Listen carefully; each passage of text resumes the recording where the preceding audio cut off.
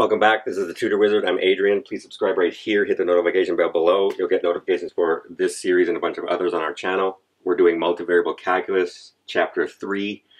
3.8 specifically is Stoke's theorem. We're on the home stretch, Stoke's theorem and divergence theorem, then we're done.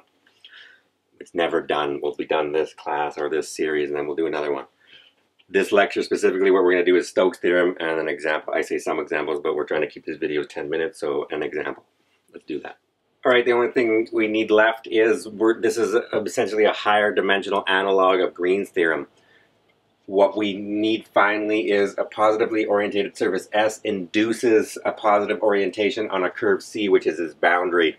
For that boundary, how do we say that that curve is positively orientated? Basically, Beyonce tells us if Beyonce walks around the curve and her head is pointing in the direction of the normal vector, the surface is always to the left, It's always to the left. That's how you do positive orientation. You just follow Beyonce. Stoke's theorem is now going to say, let S be a positively orientated piecewise smooth surface in R3, bounded by a simple closed curve with positive orientation, blah, blah, blah, blah, blah, this picture.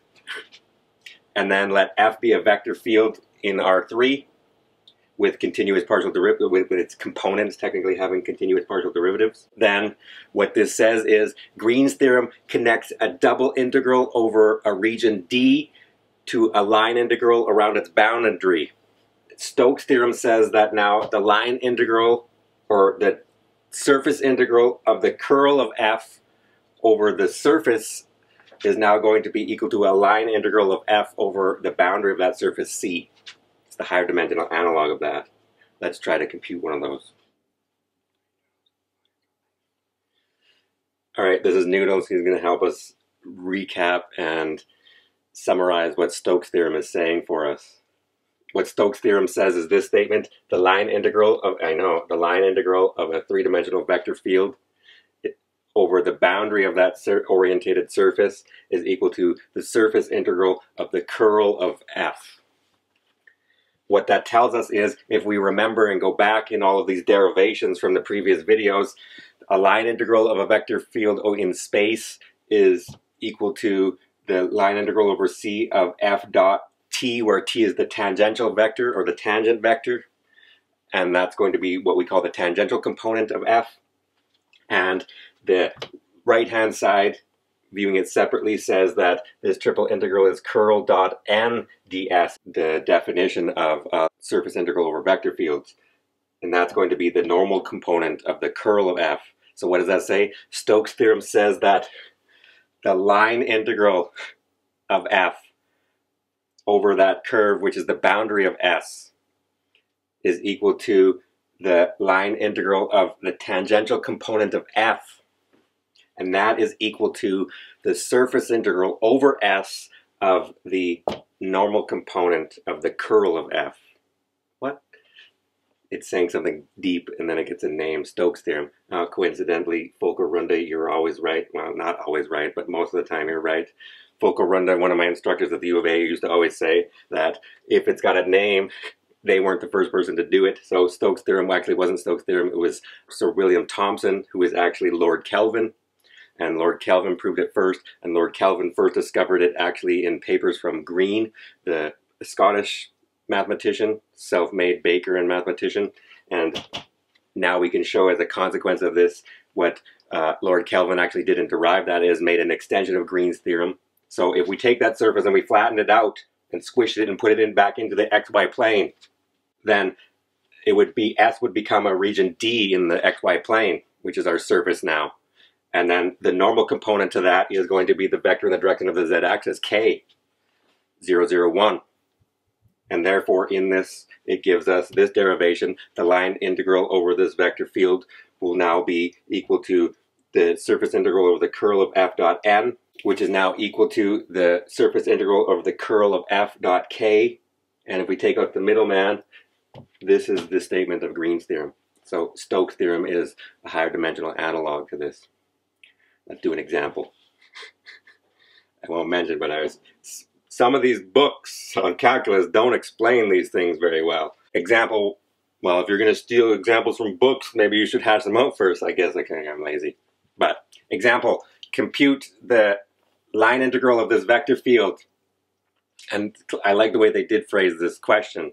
They're making you have to know and connect to Stokes' theorem, otherwise computing that line integral will be way worse if I just parameterize the curve.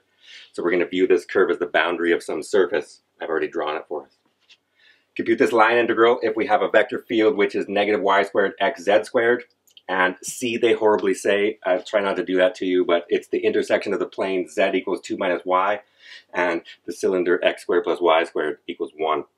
Because in previous videos we practiced doing that, but once again we're going to have to apply it.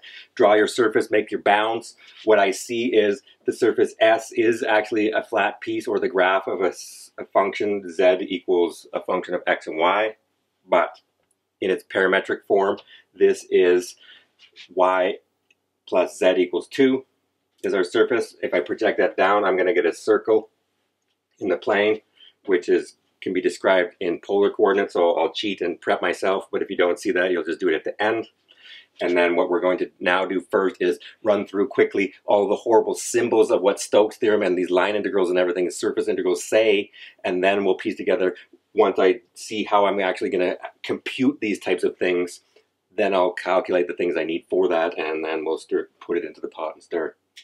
So what Stokes' theorem says is, and why I like the way that they phrase this, is to compute this, I don't want to use the definition of a line integral of a vector field in space. What I want to use is Stokes. So Stokes immediately says that that should be the surface integral over the orientated surface S. I also orientated it, gave us a hint, orientate counterclockwise. So there's Beyonce, and she's on the left when she walks around. Now, it's positively orientated, and what is that going to say? Stokes says that that can be the curl of f dot ds. And you're like, yeah, so now he's got a vector on him. I don't want that vector thing there, and I don't know what he means. Well, technically speaking, first of all, we're going to do this. ds is n dot ds. So that's how you get rid of the vector on the ds. It's the normal vector to the surface times the ds differential. That now is, by the definition of computing a surface, and curl of f is just a vector field also. So once I have this some vector field, unfortunately it says curl f, but ignore that. It's just a vector field f, or curl f. How do I compute the surface integral of a vector field? That, by definition of a surface integral, is going to be the surface integral of curl of f dot n ds, because I use that guy. Now I've got rid of that. At least I'm a little bit closer to computation. Now you forget, well, how do I compute surface integrals? This was, how do I compute this horrible line integral? You use Stokes' theorem. Check, check. That's what it says. Okay, I think I got a handle on that. And it's like, well, now I've got this horrible, I have to compute a surface integral of a vector field. How do I do that again? It's like, oh, this is our definition. You get rid of the ds by doing n dot ds. And then I'll derive that quickly again, but it's like, well, how do I compute surface integrals again? Like this. You have to compute, this will be the integral over s of the curl of f dot product with who? Ru cross Rv dA. Where did that come from? Well, again, they keep skipping those things, but we have that n, our unit normal vector, is Ru cross Rv over the norm of Ru cross Rv. And you're like, who's this ds guy? How do I get rid of him now? And he happens to be, ds is the norm of Ru cross Rv dA. And yeah, you're probably going to want to memorize or rewind a little bit and pause and meditate on those guys and do this step so that your mind can see the root. Now that we've done that, that's how you compute these horrible line integrals with all of our symbols. To compute this line integral, I'm going to use Stokes' theorem. The Stokes' theorem says that now that's a surface integral of a curl of a vector field. How do I compute vector field surface integrals over vector fields? I do this formula, which is the surface integral, a regular surface integral of curl in the normal component, ds. And then you're like, who's this ds guy, and how do I finally compute this as a double integral, which is what I really want to do? I do this as the dot product of the curl of f dot product Ru cross Rv, which is our parameterization of our surface, dot dA finally, and this is our differential du dv or dv du, depending on how you set up your region. And then on top of it, they made us switch to polar coordinates in their parameterization. Ah. So now I know what I need. Curl of f and my parameterization in that vector and my bounds, which I already have. Let's clean that up and do it. Okay, so now that I know what I need the curl of f and I need the unit normal vector to this plane or this surface S. Coincidentally, I'll do the derivation. But if you watch my linear algebra videos on how to create the normal equation and the general equation of a plane, you should know that when a plane is given in the general form, the normal vector to that plane is the coefficients standing in front of x, y, z. So the normal vector to this surface is the normal vector 0, 1, 1. If you didn't know that, or you want the algorithm on how to do this for a general surface anyways, I'm going to now do that. But guess what normal vector I'm going to get at the end of this tunnel? 0, 1, 1. So watch my other videos, learn how to do linear algebra, and I wouldn't know how to do this calculation. But you're like, I wouldn't notice, so here's the calculation. The unit normal vector that I need, and it's not the unit normal vector. We have to divide by the norm, but that's the vector I need to, you'll see in the calculation. How do I calculate this guy? What I need to do first is parameterize my surface S, and it is the graph of a function, so it'll look slightly different. When it's a sphere or something, it's not the graph of a single function, and it looks slightly different. Either way, I'm going to treat it the same as I always do. I find a parameterization, U and V, then I find RU and RV, then I take their cross product, that's the vector I need. And then we need the curl also. Therefore, what do I need? I need my parameterization of UV. In this case, because they gave us this surface like this, what I'm going to see is, and I'll do it in a second, I'm going to let x equal u, or himself, the book says a lot of the time, but I like to practice using the two new variables. I'm going to let y equal v, and because z is 2 minus y, z is going to be 2 minus v, where specifically if you want, I've let x equal u, y equal v, and then z is a function of x and y, so that should be 2 minus v, a function of x and y. There I now have a parameterization. This is overkill possibly for a plane or a surface, which is the graph of a function, but for ones that aren't, this is the process we still need to do, and it gets much more out of hand, so we should practice the process. Then from this vector, what do I need? I need RU and RV, the partial derivatives vectors. This is going to be equal to RU is going to be 1, 0, 0, which is nice. That's I. And then RV is going to equal 0, 1, minus 1, which is j minus k. Don't worry about it. And then what am I going to do with that? The vector I need n is the cross product. So then I need n, which is going to be ru cross, actually, I shouldn't write it as n. The unit normal vector in your notation specifically, the unit vector in your notation specifically is n is ru cross v over the norm. But this guy is what I need, ru cross rv. And that is equal to, again, I, j, k, 0, 1, 1, or it's now 1, 0, 0, 0, 1, minus 1. And this is going to give me, blocking off this, I'm going to get 0 minus 0 is 0. And then blocking off this, I'm going to get minus 1, which is 1. And then blocking off this and this, I'm going to get 1 minus 0, which is, that vector. Told you. So, if the more you know, knowledge is power. That's one of the things I need. From that derivation, I know I need RU cross RV, whatever they want to call it. And now, look, there's not even any variables in there. It's just scalars. Yay. Not today, Satan. What else do I need? I need the curl of my gradient vector. And then, at the end of this tunnel, we still have to compute a double integral. But we're almost there. 1/3. Moving this stuff up, I've got some of the things I need, and I'm going to recap in a second. And I like to, as you're watching me, or you're shutting your brain off as I compute the curl of f, you can look at these guys instead.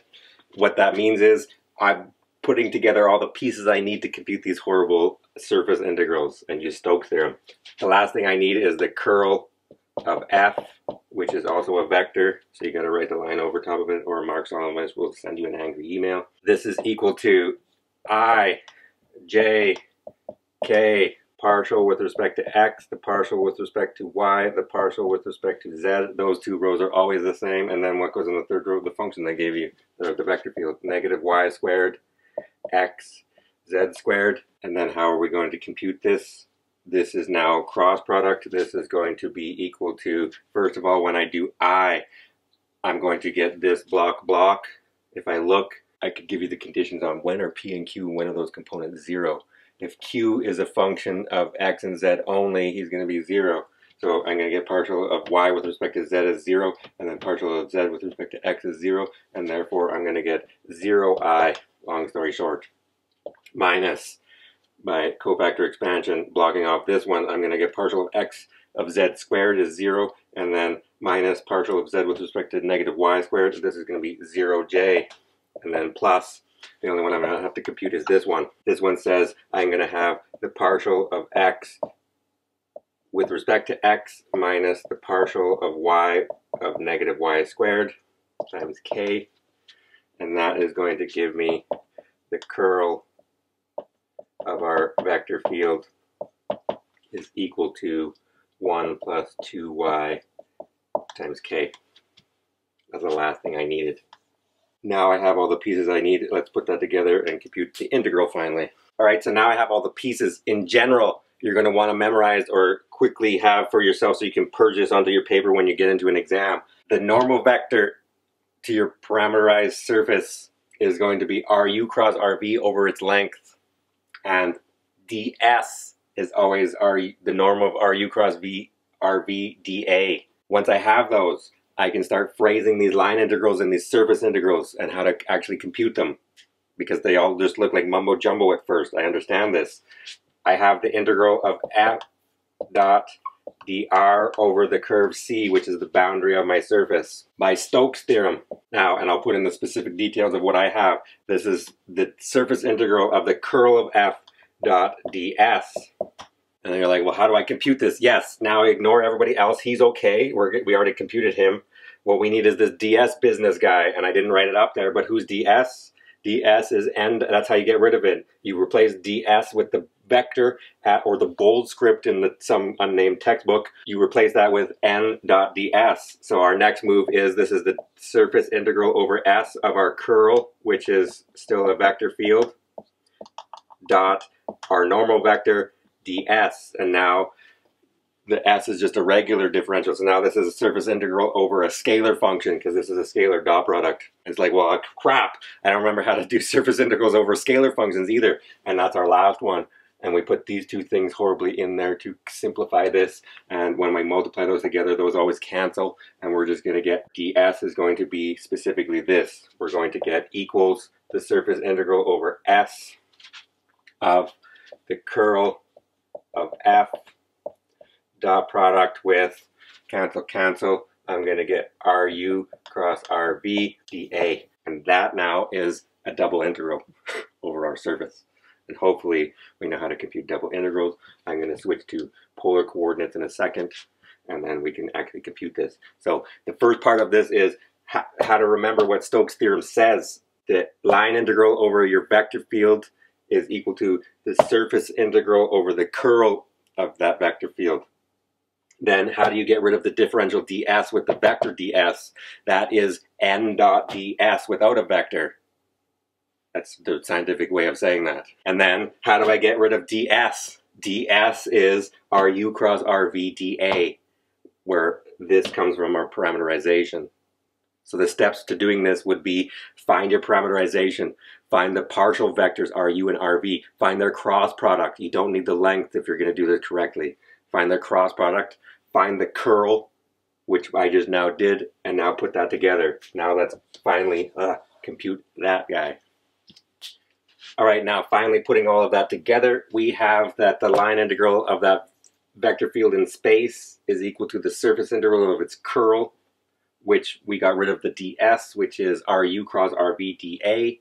Now what I want to see is dA. My region in the plane is most easily described as a polar region. So that says r goes from 0 to 1 and theta goes from 0 to 2 pi. I can now put my bounds in there for my dA.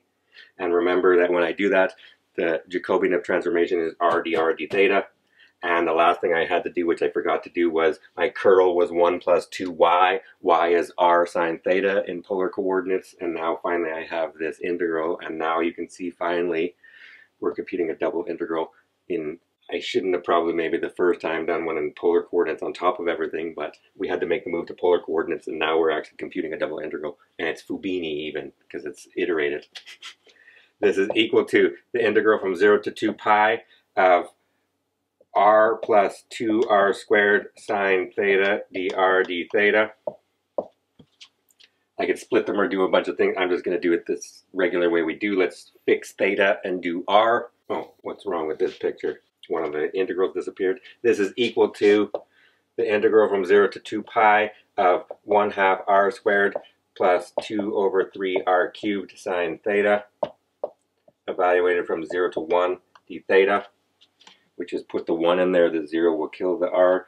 That's going to give me the integral from 0 to 2 pi of 1/2 plus 2 over 3 sine theta d theta, which is going to give me, I can sneak it in, that will give me 1/2 theta plus 2 over 3 cos theta, evaluated from 0 to 2 pi, which is, when I do cos of 2 pi I get 1, and when I do cos of 0 I get 1, so I'm going to get 1 minus 1 is 0, so that will go away, and I'm going to get 2 pi over 2, which is pi. Yeah, you might want to practice a couple of those. Please subscribe right here, hit the notification bell. We're on the home stretch. We got one more video about divergence theorem and how to connect that. There's a worse theorem than this one. Let's try that next time.